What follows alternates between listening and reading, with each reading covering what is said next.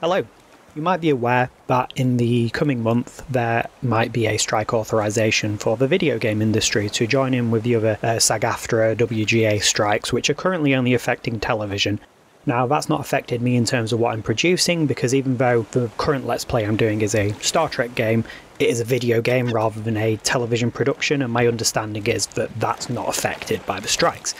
However, with the upcoming video game strike authorization potentially coming in the 26th of September onwards, there is a chance that this strike will eventually move to affecting properties under certain video game companies rather. You'll be able to see the names of them in the title, in the thumbnail of this video, but also if you just Google video game strikes, you'll see. It's mostly American companies, but it may have some impact on what I'm willing to do next. Just as a kind of heads up, first of all, I'm just going to release the rest of Armada. It's ready to go. I would rather release a complete series before the strike, if it happens, just to be safe and just to make sure I'm compliant, because while there's no physical picket line I'm crossing, I don't want to cross a digital picket line, and Activision are a publisher of Armada.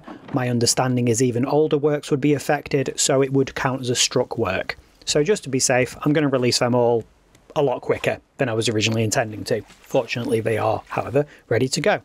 Now, in terms of upcoming content, there's probably going to be a short hiatus anyway, because I'm in the middle of prepping and doing some moving.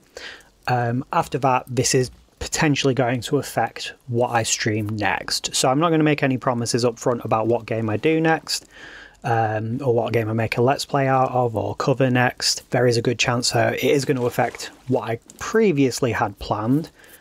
So I instead may be looking at a company that's not struck.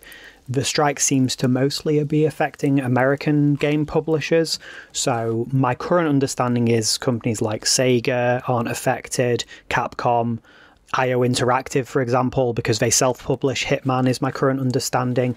This is all stuff I will double check, and I'll try and find something that I think fits, isn't from a struck company, and I think I'd be well suited to streaming.